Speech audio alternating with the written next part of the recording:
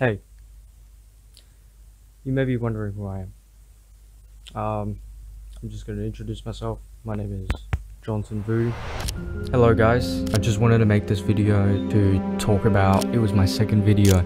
So just doing a little voiceover. There is my laptop right there. I got a lot of talks that I just wanted to fill you upon as I walk you through my full day routine. I'll be honest, this vlog stuff is really like separating my time. Popping these right on. Fill your cup first. You look at that, motherfucker. You're feeling down, feeling stressed. Yeah, it's part of that. You just need to embrace it. It is July the 29th, and what that basically means is I have personally now just hit the first anniversary of running this YouTube channel. So if you go back and look to my very first public video, it was uploaded on the 29th, where it's titled First Things First, Introductions. Now, obviously I've come a long way since then. Plenty of highs and lows, plenty of doubts along the way. I'll be lying to you if I didn't have that. So overall, this channel has gone a extremely long way these past 12 months, and not just for myself, but also for my life, my confidence, and kind of a little bit of my finances as well. But that's not the focus for today's video. Today, I just actually wanted to recap all the lessons that I gained over these past 12 months and kind of hand it down to you, basically giving you 12 months of experience and wisdom and insight ahead just for you in this video. So here are 5 lessons that I learned from 12 months of running a YouTube channel. So if you are already looking to start a personal brand, but you don't know how to start, this video is for you. And of course, by the way, with these lessons that I'm going to give you today, they don't just apply to the YouTube channel, they also apply to life as well. And I'll go through that with every single lesson here. Alright, so the first lesson that I'm going to give you is lesson 1. Imperfection is key when you start. You learn as you go. Now, what this basically means is that when you start, you're not going to have it all figured out. You're not going to know everything about how to build a personal brand from 0 to 1 million. Everyone's journey is really all different. But the one thing I cannot stress enough is just starting. You don't need to have the perfect video. You don't need to have the perfect thumbnail. You don't need to have the perfect SEO, editing, or setting, or whatever it is. When you start, you don't need the perfect high production, multi-6-figure production value studio and setup.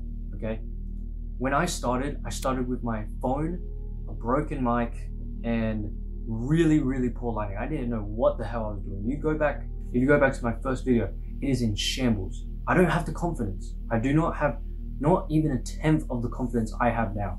I didn't even have all this equipment that I already have now, and I'm very fortunate to have that. But back then, I didn't start with a professional camera. And of course, guys, you know this. When you start off, of course you're not going to be good at it. Of course you're not going to know everything about it. But this is a thing where you apply.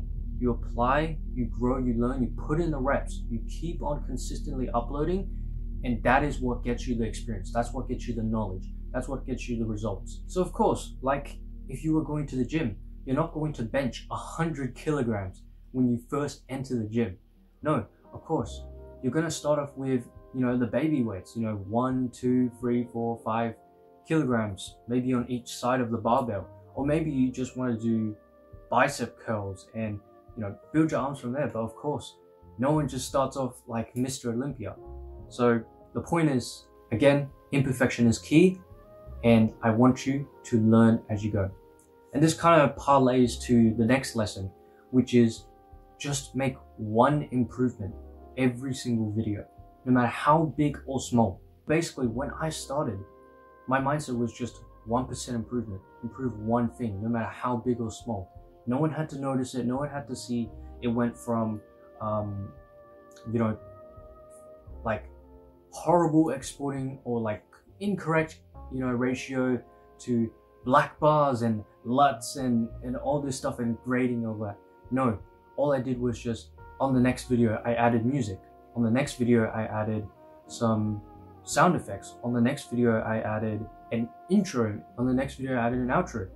But as I've said, just improve one thing every single video. With every single video you upload, just make it so there's one thing that's different about it. Yet again, no matter how big or small. And when you can do that, it compounds. By the time you make 10 videos, you have 10 improvements. By the time you make 50, 100 videos, you have 50, 100 videos. And I promise you, by the time you get to that, your videos will look unrecognizable from your first one. And so you'll be able to see and go back, whenever you want, how much progress you've made each time. And when you can do this, you don't try and overstuff yourself with so much stress to try and learn something. This learning process should be fun. It should be minimal. And with all these small improvements, try and just make yourself a little bit more satisfied with each video, whether it's, yet again, improving the SEO, improving the editing, improving the thumbnail, maybe changing a software, maybe changing the software you use from like Canva to Photoshop. If that's the case, then yeah, that's fine. So long as you can do that, the power of compounding is going to significantly improve the quality of your videos within, however many times you upload a week, how many times you upload, a month. But no doubt, within a year, by the time you get to 12 months where I am now, your videos are going to be unrecognizable. Literally, if you want proof, go back to my first video. It is nowhere in comparison to the videos I make now. So I hope that point is clear. Now, the next one isn't necessarily a content creation so much because it applies to life as well, which is lesson number 3. Stay in your own lane. I see so many times people try and mock someone else, try and be someone else, try and do this and that. And listen, there's nothing wrong with that. You can take inspirations. Yet again, if you go back to my video, I think one of my first few videos was like, what was my video inspirations? And in there, I talk about a music video. I talk about some of my favorite creators and trying to mimic their stuff. And, at this point now, yeah, my videos have, their videos have a strong relation to the style that I do in my videos. But no doubt, I stayed in my own lane. Even though I talked about, kind of the creative insight on that side and gave you, a look into what I was thinking when I was building the channel, all that I wanted to do was the very first thing, which is just my policy on the video, which was to focus on my own story, to document my journey. And of course, up to this point now, this has been the entire reason, the entire kind of philosophy behind what I upload. Yes, I've done a few videos on, like the G1 reviews, like I have on right now, a review on Digital Launchpad, but all these things in a way had a relation to what I did. But even if not, still 90% of my videos is just about me. It's boring, it's vlogs, people don't really catch on too much, especially when it's the start of my journey. I don't have too much going for me right now, but no doubt, I just focused on my own story and I didn't think about, what was this person doing? What was, this other person, they did this and this and that. And yet again, you can take inspiration, that's fine. That's absolutely fine, but don't get so stuck up comparing yourself to, other competitors, this and that. This is your own journey, right? And so yeah, honestly, just to keep your own peace, just so then you don't feel like quitting from YouTube sometimes. Just don't compare to other people. Just focus on yourself. Be grateful for every single milestone that you cross, such as 100 subscribers, 50 subscribers, maybe 1,000 subscribers. Maybe you get good growth and you even get one of the silver play button and the gold play button. That's great, congrats for you. But just be grateful for that and don't compare yourself to someone else who's simply in their own lane. Everyone else has their different timing, and obviously life is not the same for everyone. It all happens in due time for each of our lives. So just take that on board. And so lesson number 4 is don't obsess over uploads. Don't obsess over uploading every, 3 or 4 days, all this stuff, and not being able to get up a video on time. I've learned this very, very recently. As you know, I uploaded a video about, doing a content scheduler just because content creation, providing content for this channel has been sometimes, made me feel guilty. It makes me feel like I've been falling behind in my work. And I also just had to evaluate, what's the most important work that I have to do, for this year, for this month, for this week, for this day.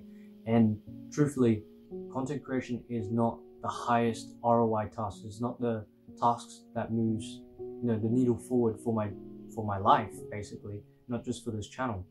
I've said it before, but if I want to improve the quality of my content, I need to switch up my life.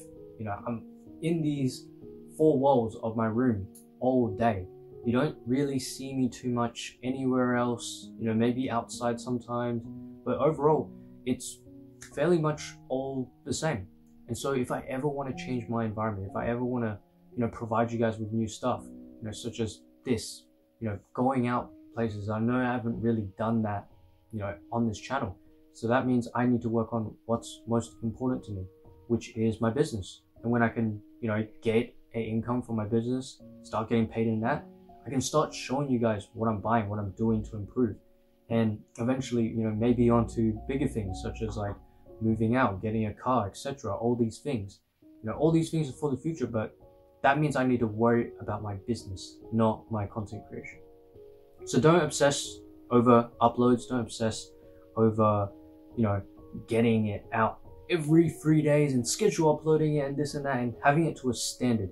You can worry about that when you're way bigger and there's an expectation for your channel, but things happen, circumstances pop up, events happen, delays happen, interruptions happen. That's life.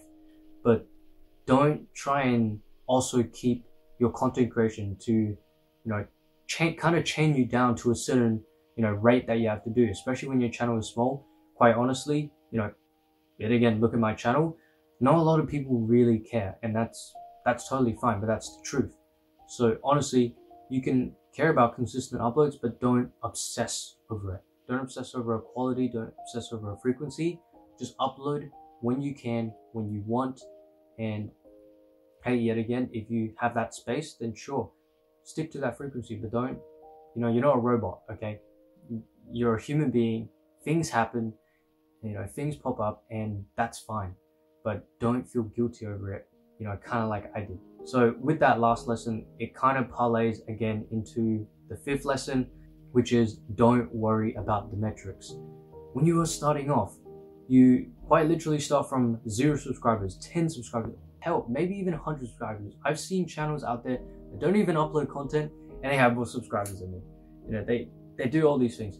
But, when they start off, like, don't expect your channel to have don't have like KPIs for your channel, and don't worry about click-through rate and average view duration and this and that. Most of the times, your videos and the videos you're going to put out, especially with the quality of it, I'll be honest, YouTube probably won't even have enough views or people watching to even create the metrics and the analytics for you to look at. It's cool to look at all these things like, oh, where it dropped off on a review or where it dropped off on a video that you've done, but most of the times it's all kind of the same. You're a small channel, and truthfully, you're not gonna have too many die-hard fans at the start, but this is something you build.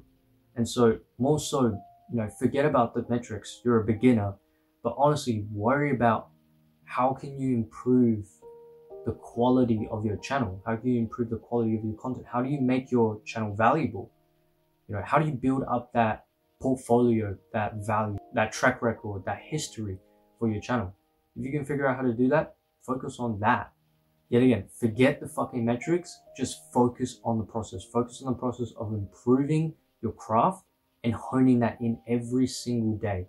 And yet again, it mixes again with the other lessons that I've just said, just improve one thing at a time. Don't worry about anyone else. Imperfection is key.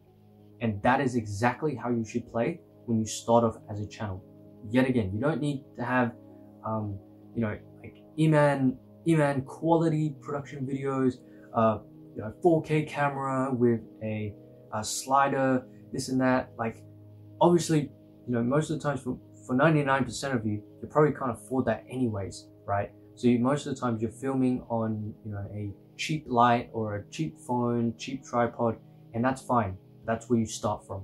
So honestly, just stop looking at the metrics and just think about how can you provide maybe more value for your audience. How can you make your videos shorter? You know, how do you want your videos to be? What kind of style do you want to take on? You know, consider these things lightly, but yet again, don't worry about the metrics. Don't worry about how many likes you get, how many positive comments you get, because a lot of that comes your way. And when you put those things, you know, too much that you care about them, guess what happens? You end up becoming slave to it. And just kind of as a last note for this lesson, this one is especially a bit tricky, because truthfully, in today's economy, I personally think that, you know, with the content side of things, people do not care so much about necessarily the best editing and this and that. It's more so about actually creating genuine connections with your audience, because you can do all this retention editing and do all this stuff, all this nice looking stuff, to try and, you know, retain editing, but sometimes people forget to actually have a soul in their videos, to have character in their videos. And personally for me, that's why I've gone this route, this slower route of kind of taking it slow, but also building my character and showing you guys what am I like, what's my personality, you know, who I am, and, you know, where am I at in my journey. So even if you think about how sales is anymore, it's not so much, you know, direct advertising, direct marketing, you know, sell me this, sell me that. Especially, honestly, that's the negative rhetoric of, you know, the negative idea of, you know, today's economy. Take, you know, something like courses, for example. When you start selling super hard on a product and, you know, trying to hype it up so much and say all these things, it makes you look desperate. It makes you look like you're hard selling. And I'll be honest, there's a saying that goes out there: people do not like to be sold to. At this point, you know, selling is not just put a product in front of someone and say, you know, list the benefits and this, that. You need to actually start thinking about the audience and what they want. You need to start thinking about building a genuine connection with them and actually saying, you know, hey, I'm doing this for this and this and this and this reason, not because, oh, I just want to make money from a course and, you know, I just want to sell it and this and that. And it's like, then again, like if you think about how, you know, the economy is shaped now on the internet, it's really about building connections. It's really about providing value. That's one of the biggest things that I do agree with, which is, yeah, you should be building value. Yeah, you should be building genuine connections and, you know, showing people, basically just showing people that you simply care and that you don't just use people just for their views or their attention and then, you're just kind of just like thinking they're this, you know, they're just this number in the system and, you know, hey, I'm going to funnel these people. I'm going to make money off these people. Just be really careful of those people who talk in that way and just say, oh, I'm going to monetize your audience and this and that. And it's like, to me, if I saw an outreach message like that, and I'll be honest, I actually already I've received a couple of outreach messages from people offering, you know, services for video editing, SEO, thumbnails, and this makes sense. My videos are not up to the very best that they could be, but yeah, I've received messages like those, and they talk exactly like that, just trying to sell me on this benefit, like, oh, you'll get more views and this and that. And it's like, no, I actually care about, hey, like building a genuine connection, being authentic, being honest and transparent on this channel. I've basically shown you my entire fucking life. There's really nothing to hide. If someone were to watch this video right now, basically tell you all my motivations, my values, what I have. Like, I've shown you guys everything. And that's the philosophy, that's the policy on my channel. So honestly, if there was a good outreach message that I would genuinely recommend, is just be careful of those people who say, oh, I'm just gonna monetize your audience and I'm gonna sell to them through this funnel and this and that, and then convert them. No, maybe honestly a green flag is if someone says, hey, I want to help your audience, you know, make money online. I want to, you know, help your audience engage more on your channel. You know, those kind of things genuinely feel authentic. They feel human. That's what's lacking today, is a human touch. Because yet again, all people care about is yet again the metrics, the the fucking subscriber count, and all these things. Honestly, like, all these things are genuine vanity metrics until you can see some utility in it, you know. But if anything, to bring it back, it's like, just a red flag is someone who constantly just wants to sell, and a green flag is someone who understands human touch, human interaction, and creating a real and genuine bond between the business and the customer. So yeah guys, that is my 5 lessons that I've learned from 12 months of starting my channel. I hope you guys have enjoyed, and I will see you later.